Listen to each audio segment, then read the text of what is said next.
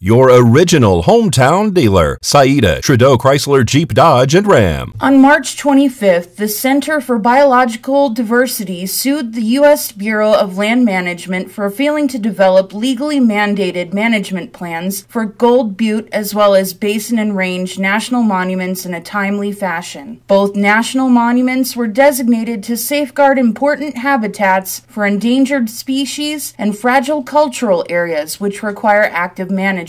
The press release stated, quote, "We're suing because the landscapes, plants, animals, and cultural resources these monuments are supposed to protect are suffering from the BLM's continued neglect," said Patrick Donnelly, Great Basin Director at the Center for Biological Diversity. "Preservation doesn't just happen. That's why agencies have legal mandates to develop plans for the protection of these landscapes. It's time for the BLM to fulfill its duty to actively manage and protect Nevada's national monuments." President Barack Obama designated Basin and Range National Monument in 2015 and Gold Butte National Monument in 2017 through presidential proclamations under the Antiquities Act. The proclamations specifically state that the BLM shall prepare and maintain a management plan for the monuments, a requirement that the agency has ignored. Basin and Range was designated to protect wide-open landscapes and fragile cultural areas like the Mount Irish Archaeological Site. Gold Butte was designated to protect essential desert tortoise habitats and renowned cultural sites like Falling Man. Visitation to these areas has increased dramatically, and human waste has proliferated in camping areas and near cultural sites. Meanwhile, unmanaged cattle grazing is degrading valuable riparian,